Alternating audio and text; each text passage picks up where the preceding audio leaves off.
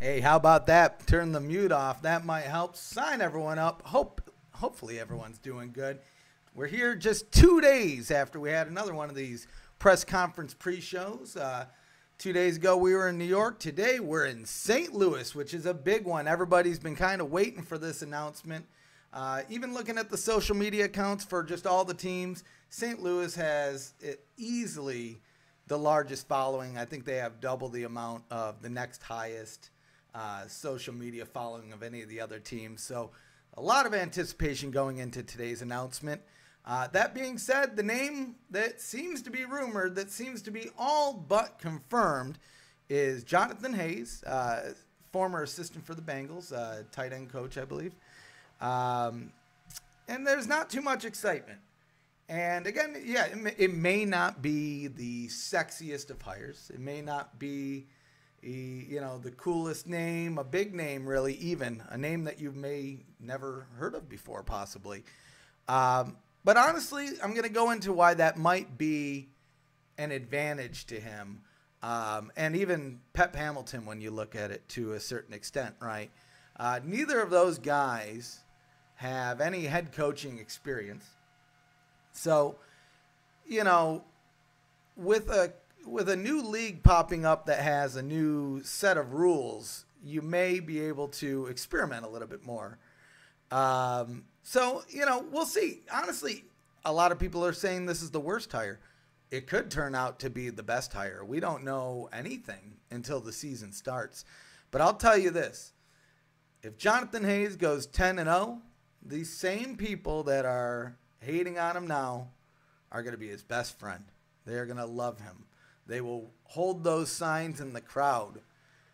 Even if they get 8-0, 7-0, you could probably get in the playoffs at not 7-0, but 7-3, 6-4. You know what I mean?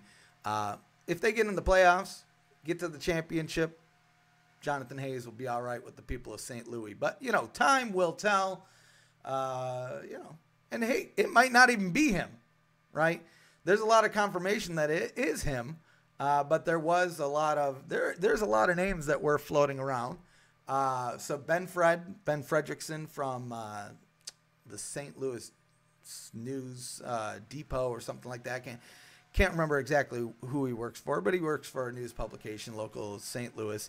And he was hearing Trey Brown, but he also didn't seem too clear on if the XFL had coaches and GMs separate than the presidents and all that stuff. The Post-Dispatch. Thank you, Herky Big.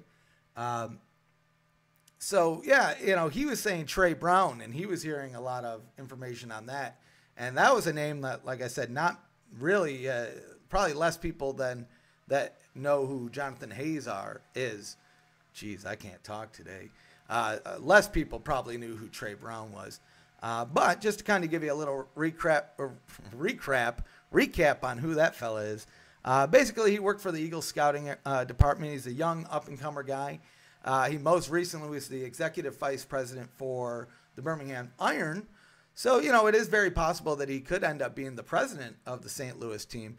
I don't see him being the coach. But, hey, who knows? Who knows? Another name that was kind of rumored months ago was Jim Haslett.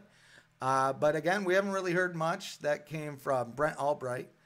And he had mentioned that his name was likely for a team. He didn't specifically mention St. Louis, but it seemed like that would be probably the location that he would go. But even there's been a few things that I've read online. I believe Mike Mitchell even posted that Hayes was talking to them, but things broke down and ultimately nothing was signed. Hey, what's happening, everyone in the chat? How y'all doing today? You excited? What do you guys think of Jonathon Hayes? Right? Give him a chance, maybe, or kind of go from there. I don't know. When we were talking about the Houston coach in our Discord the other day, which again, links down in the description. Sign you up. It's a good time. We're talking about the possibility of Art Briles coming to Houston, with the sexual allegations and all this and that. I don't know. I think a guy with no baggage. The benefit again for Jonathon Hayes is he doesn't have a bad head coaching record. He just has no head coaching record. Yeah, and then again, Jeff Fisher's another one where it's 50-50. Some people want him, some people don't.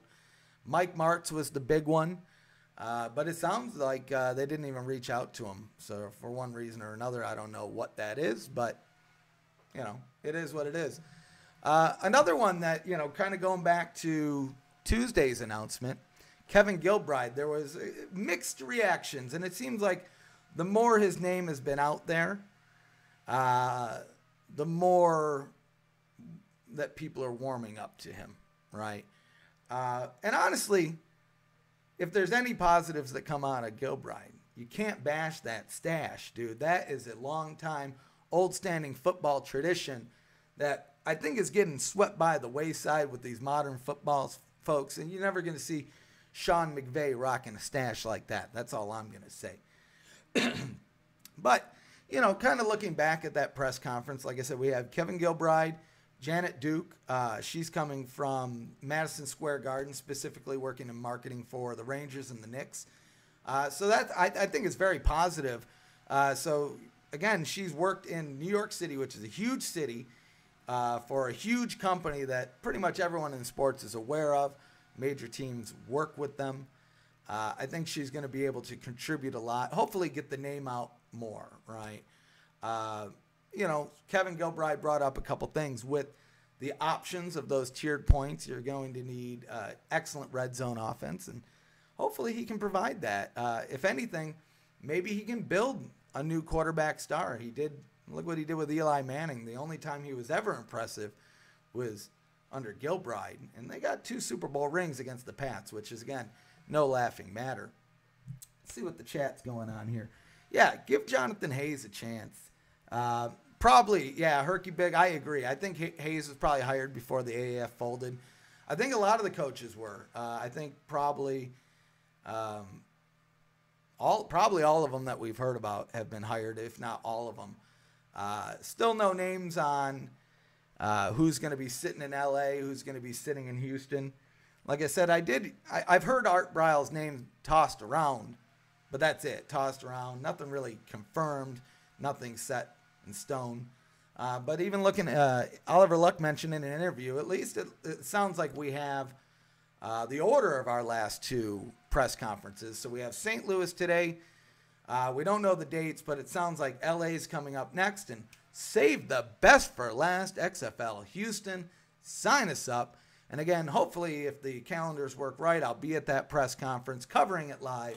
So we probably won't have a pre-show, but I'll definitely do a post-show or something like that. Also going to start working on like some weekly videos, just some extra stuff to sprinkle in to the YouTube channel. I don't know if it's going to be weekly or as things break, like if there's big news, or maybe a mixture. I don't know. Well, you know, time will tell. But if you have any suggestions, leave them down in the chat here, or go to our Discord, links in the description, and leave some suggestions there. And hang out with some like-minded XFL folks. We're always having a good time. The community is building by the day. Yeah, you know, Herky, you bring up a good point. So we've heard some rumors, and it seems to be solid, concrete by now, that the AAF players are free to sign with the NFL, but it seems like there may be some legal problems for them trying to sign in the CFL. Now, that's an answer that we haven't, or a question that we haven't had answered yet, and it's one that I plan on asking Oliver Luck if I end up going to that Houston press conference. But does the same thing relate to the XFL? And if it does, with the players, does it extend to the staff? Now, again, if we do see a Trey Brown, which I doubt, I'm looking at less than 5% chance on a Trey Brown. But if he does, it kind of answers that question, at least from an executive level. But from a player standpoint, I don't know. I don't know if it's something to do because it's in a different country. I would think it would make it easier for them to sign with the CFL. But, hey, you know, time will tell. News keeps leaking because, again, if you haven't heard, the Alliance went out of business, and there was a small group in the corner of the internet thinking, well, they might revive. They might have a season 2. At least they might try. They might try to get some new investors. But yesterday the news broke. Chapter 7, bankruptcy, and that is the bad one. They're selling all of their assets, their liquidity, everything's gone. I haven't sifted through it yet, but there's over 200 pages of creditors that they owe. And the more that I look at this, the more it feels like the Fire Festival of football. So we had Fire Football. I heard people say that online leading up to the demise of the AAF. Honestly, I still had hopes and that they would make it the full season and get to the championship game. But I'm still blown away. I don't think I've ever seen a full league fold in the middle of the year. Now, I have seen teams disband. For instance, in the Arena Football League a few years back, there was teams that halfway through the season, the owners couldn't pay the bills, so they just ended their schedule. So I have seen things like that, but a full league, that is kind of crazy. And the whole situation, I'll tell you this, it's going to make for a great movie or a 30 for 30 or something. And honestly, if that was their only goal, bravo. Congratulations, because you did a bang-up job. There's so much good drama and conspiracy stuff involved. And I love, again, going back to the corner of the internet that thinks maybe Vince McMahon and Tom Dunham were secretly in a partnership to destroy this. You're crazy. And they call me the ref because I call it down the middle, so you're out of bounds. And get out of here with that garbage. You know what I mean? Sign everyone up that has at least a reasonable mind on this. Again, it's a real bummer the AAF went down. I was going to go to the flipping championship game. Luckily, I didn't buy tickets because they never put them on sale when they relocated the location here to Frisco, I believe, Texas, up in the Dallas area. And it's probably better that they did because it was a couple days before my wedding, so it would have been a real pain in the ass to get there. But I would have went just for the heck of it. And honestly, I was going to go to the Commanders game before the Spring League, and that was the week they folded. So, again, I was just going to buy tickets as I got there, but it is what it is. But here we are, about 14 minutes out from the big announcement. Let's just take a look on Twitter here and see if anything's actually officially leaked. It's been a wild ride. It's going to be boring once we have all of the news, right? We're getting the coaches, and that's kind of the first level, right? The second level is getting those sweet team names and logos or possibly TV deals. I hope they don't tease us and do the TV deal announcement and then the team names. I really want to pay. I want those names. I want those logos. I want the colors. I want to start repping some Houston gear. And quite honestly, I'm probably going to buy jerseys from all the teams. I'm going to probably buy hats from all the teams and shirts and stupid stuff like that. And definitely, we're going to be doing some giveaways. Once they start dropping some logos and team names, we're going to start doing some giveaways. So that's why it's important you join our Discord, because to be eligible for the giveaways, you will at minimum have to be at rookie level in our Discord, which is only level 5. It's really easy to get to. It's like 50 posts. But if I'm going to do a giveaway, I want to do it with folks that are engaged with the XFL. I don't want it to do somebody, here I clicked like, now I have a chance to win. Shoot, you can downvote and downlike my videos. I could care less. But if you engage and have fun, sign everyone up, So, hey, get to that Discord. Links down in the description. I'll end the shilling for now. But yeah, so we have the TV deals. We have the names, the logos. That's going to be huge. The next kind of roadblock that we're going to get to is going to be the rule book and maybe some of the people that are going to be eligible for the draft. So some of the quarterbacks that they sign, I think those are probably going to be the first big names that we hear. And maybe some wide receivers and some of the bigger names. Like if Sean Oakman, for instance, declares that he wants to go to the XFL or signs a deal to be in the draft, I think that's somebody that we'll hear about just because he has name recognition. And again, good. I want to see that. I want to see people like Sean Oakman getting into this league and proving that they have it, right? And there's dudes in kind of a similar boat that maybe screwed up their chance, either by not playing the greatest or having attitude problems or both, like a Johnny Manziel that want to reinvent themselves, or, excuse me, I'm sorry, John Manziel. I got to retrain myself on that. I want to give the man respect. For all I know, he could be the starting quarterback of XFL Houston, and if it is, again, I'm going to give him a chance. Is he my first pick? No. But sign him up if he's here. I'll give him a chance wherever he goes. Now, if he starts screwing around and partying and doing things when he's supposed to be at practice, then yeah, I'll tell it like it is. Again, right down the middle. Out of bounds, son.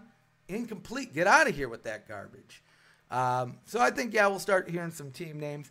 And then, you know, this is one that kind of escaped everyone, and who knows if this date is official. But there was an interview I posted on XFL 2K. Again, check it every day for the latest updates. Maybe about a month and a half ago of an interview with Oliver Luck where he states that the XFL draft is going to be on September 2nd. Now, I don't know how I missed that. And again, I don't know if that date is actually solidified.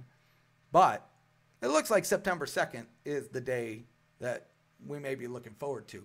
And that's another one. If they do it, if it's a public event or even press-only event, you bet your ass I'm going to try to be there to get us all the latest scoops, real-time posting, all that fun stuff.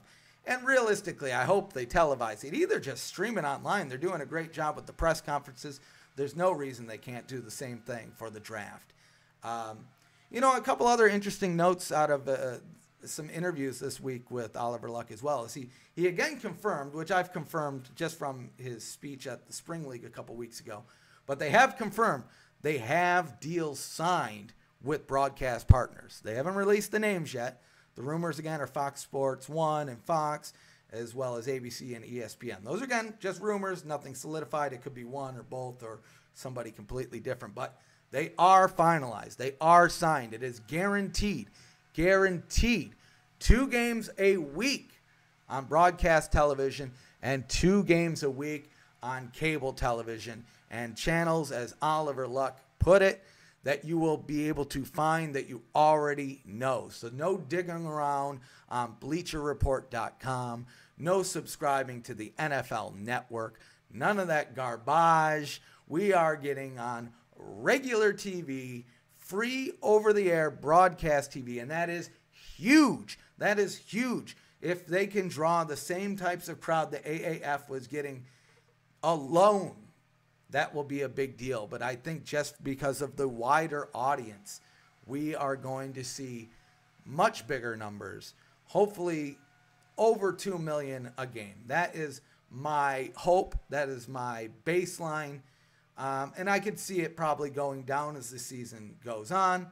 But my personal benchmark for the XFL is 2 million people per game, at least on the over-the-air broadcasts. And again, he also mentioned they will be streamed. He didn't say if it was through the broadcast partners themselves or if it was through an app that they are building, but they will also be able to be streamed as well. So again, as we hear more information, we'll break it. You know what I mean? Like I said, this YouTube stuff, I'm having a little bit fun with this. So we're going to probably start doing more of these videos. But yeah, the names, Houston Oil Kings, it has to have, excuse me, it has to have something oil related in there. Houston is oil and gas. We might as well just be walking around on barrels of oil. That is what, if oil and gas goes to crap, there is no city of Houston. It will be a national emergency. It must be done. If you ignore the oil and gas industry out here, I will be sad and I will throw some type of warning at you. Yeah, the Derricks, the oil barons, the oil kings, the Roughnecks, any of those I'm fine with. I don't like the Houston Texans name, right? I love Texas, and I am a Texan transplant. You could probably tell by the accent. But I feel like I'm a full-fledged Texan. I love it here, but I hate the name, the Houston Texans. And it's hard to go against the Cowboys. They're just that established team, you know. But time will tell. Give us, if we could just even somehow buy out that Oilers name and get those sweet baby blues, I would be signed up all day and night. Not going to happen, but we might be able to keep the color scheme. On the color scheme, though, honestly, I think what is going to happen, and this is something I don't know if they learned from the Alliance or they figured out before the Alliance figured it out, is I think the color schemes are probably going to be very similar to whatever teams already play in those stadiums. And the reason being is when you look at the St. Louis Stallions with their baby blues playing in a stadium with the Utes bright red all over the field because they couldn't paint over the red with their blue because it wouldn't work. I think somebody learned a lesson somewhere in there, right? And so I expect the Houston team's probably going to be darker red and black like the Cougars are. The Dallas team has the luxury of they have no team there already. St. Louis similar as well. But I think St. Louis would be stupid not to go with a similar look to what the Rams had. But yeah, time will tell. We have about 5 minutes left here, so I'm going to wrap some things up. Go back into shill mode. Like I mentioned a few times, check us out on Discord. Links down in the description. You're definitely going to want to get to that rookie level if you want to be eligible for some of the giveaways we're going to do in about a month or two here once they start releasing some of the team merchandise. Make sure you hit us up at XFL2K.com every day for the latest news, faster and better than anybody else that's doing it right now, other than some of the podcasts, right? I'm not a podcast guy, but as far as websites, I think we're doing pretty damn good. We're about, I'll tell you, traffic-wise, we're getting about 30, 40,000 users per month right now, which blows my mind. So sign everyone up that's checking it out, and if you aren't, what the heck is wrong with you? But hey, drop us a follow on Facebook and Twitter at XFL2KCom, no dot. Trying to get those good usernames there, but one day we'll see if those guys answer my DMs. Always have the latest news, probably faster than you'll see on the website. And then again, here on YouTube, make sure to drop a like, comment, subscribe, and hit that bell to see when we're dropping new videos. Some are going to be pre-recorded, some are going to be live. Oh, just like this one. So until next time, I think I'm going to head out, check out this press conference, see if Jonathon Hayes is the man. But check us out, have fun, and until next time, sign you up.